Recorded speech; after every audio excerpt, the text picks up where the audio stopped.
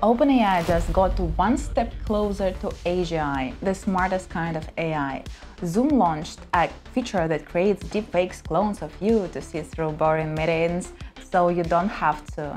The Nobel Prize went to research on AI, but not to AI itself yet. Elon Musk showed off cars with no steering wheels and, believe it or not, robot triggers. And at Wimbledon, they replaced 300 judges with just one AI. It's the kind of news that makes you go, no way! But hey, that's the world we live in now. Welcome to a new episode of AI News. Tesla just dropped 3 new products: the Optimus robot, the Cybercab, and the robot van. People on social media noticed that all 3 kinda look like the cars and the robot Sonny from I, Robot with Will Smith. And just a reminder, in that movie, the robots turned against humans. The Cybercab is fully self-driving Tesla with no steering wheels or pedals. It looks cool, but it's kinda scary. Musk said they will start mass production in 2026. The catch? It's illegal everywhere right now. Laws say there has to be a driver ready to take control at any time. Investors didn't like the news either. Tesla's stock dropped almost 10% after the event. Next up, the Cybervan. It's an Art Deco-style minibus that can carry up to 20 people. But to be honest, I don't really get who is gonna buy it or what it's for. And finally, the Optimus androids. This time they walked around and chatted with the audience. There are already tons of videos online of people talking to them and even playing rock, paper, scissors. The guests were impressed, but here is the catch. These robots are no smarter than Amazon Go. They were actually being controlled remotely by human operators. Basically just metal puppets. But hey, they definitely pulled off that wow factor. The folks at OpenAI quietly dropped their new project, Swarm. It's an experimental tool for everyone curious about how AI agents can work together as a team to solve complex tasks. These agents handle their own tasks and can pass stuff off to others, kinda like saying, "Hey bro, take this one for me." Swarm fits into the 3rd level of OpenAI's 5-step AI development model. Remember that one? It starts with simple chatbots and goes all the way to super systems that can run entire companies. Swarm sits right in the middle of that ladder.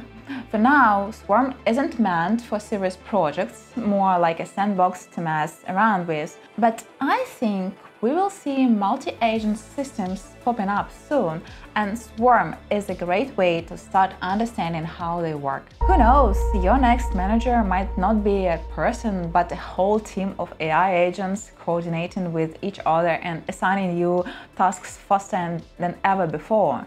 Oh, by the way, you've got an incoming Zoom call from an AI. This news is wild. Zoom is launching realistic avatars that mimic your appearance and voice, basically deepfakes. The feature will roll out early next year. These avatars won't be able to have full conversation, but will read pre-written text like project report you have prepared. It's getting harder and harder to tell what's real and what's not. At least you can trust me. And me. And me too. Biggest news of the year! The Nobel Prize in Physics went to artificial intelligence. Yep, not black holes or quantum stuff, but neural networks. The winners were John Hopfield and the godfather of AI, Geoffrey Hinton. They used tools from physics to develop methods that became the foundation of today's powerful machine learning. Hopfield figured out how to teach computers to store and recall information, kinda like the human brain. Then Hinton took it further, making it possible for machines to learn on their own. Now we have AI that recognizes faces, drives autonomous cars, and even inflates cats. By the way, 2 of Hinton's students, Ilya Sutskever and Alex Krzyzewski, built AlexNet. That's the neural network that kicked off the whole AI race by showing how neural networks could be scaled using GPU training. And here is a fun fact. Geoffrey Hinton, the godfather of AI, is also the great-great-grandson of George Boole.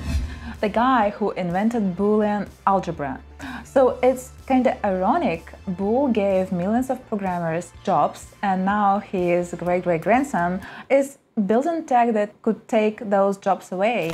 But that's not all the Nobel Prize news. AI didn't just win in physics, it also picked up a prize in chemistry. Whoa! This time, half the award went to David Baker for computational protein design, and the other half was shared by two DeepMind researchers, Demis Hassabis and John Jumper, for protein structure prediction. David Baker created a program called Rosetta that can design proteins from scratch. For example, they already using it to develop enzymes that break down plastic, so it could help to reduce plastic waste. Meanwhile, the guys from Google DeepMind took it to the next level with AlphaFold. Their program can predict the shape of proteins with 90% accuracy. To put that into perspective, this process used to take months and even years. But why does it matter? Proteins are the workhorses of our bodies. Knowing their structure makes it easier to develop treatments for disease like Parkinson and cancer. In a way, these scientists created a powerful tool that could save millions of lives. While AI and scientists are still playing on the same team, in sports it's already starting to take jobs. Starting next year, Wimbledon, the oldest tennis tournament in the world, will replace human judges with artificial intelligence. Just imagine, instead of 300 live judges, the matches will now be monitored by 12 cameras. A system called Hawkeye Live will take over the job of calling outs and service faults. It uses 12 cameras and microphones to track every shot in real time. As soon as the ball crosses the line, the system instantly determines whether it is in or out and announces the decision over the speakers. Where do you think ChatGPT is used the most? The US? Silicon Valley? Nope. India takes the top spot. Around half of the population actively uses ChatGPT. That's not too surprising since India is a major hub for the IT industry, and tools like this help both work and education. Here is an interesting point. In Asia, AI is mostly used for practical purposes like research or as virtual assistants. Meanwhile, in the United States and Germany, people tend to use it more for fun and experimentation, asking weird questions or testing the AI capabilities. And you know what is also interesting? In developed countries like Australia, France and the UK, more people are worried about AI impact on society. But in Asian countries like China or Indonesia, people are more excited about it.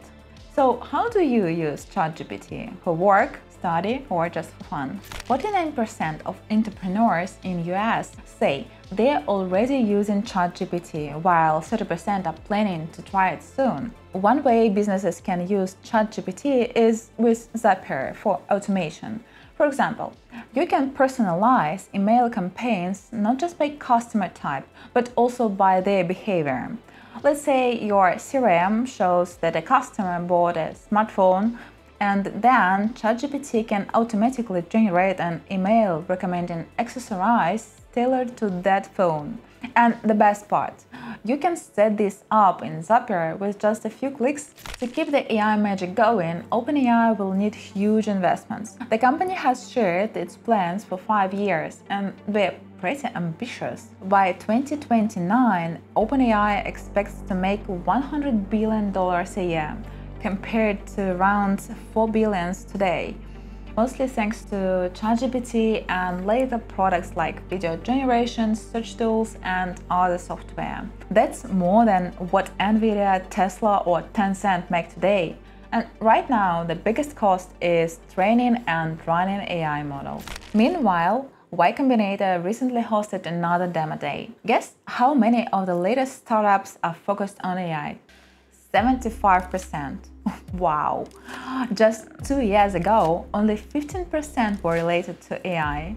These new startups are applying AI to specific areas like construction, furniture companies, or healthcare providers. Sectors that used to dominate like fintech, healthcare, and Web3 were much quieter this time, or even missing altogether. One of the AI features Apple has rolled out is notification summaries. It's super convenient when coworkers send long messages and you are too tired to read them all. But here's the downside. If you get dumped, you will find out just as briefly. It feels like in those situations every word matters, and it might be better to show a full notification that says this is about your relationship. Next year, the Black Eyed Peas are introducing a new member at their show in Las Vegas, Vida, an AI vocalist. She is not just a hologram. Vida will be able to interact with both the audience and the musicians in real time, performing alongside will.i.am and the rest of the group. That's all for today. See you next week.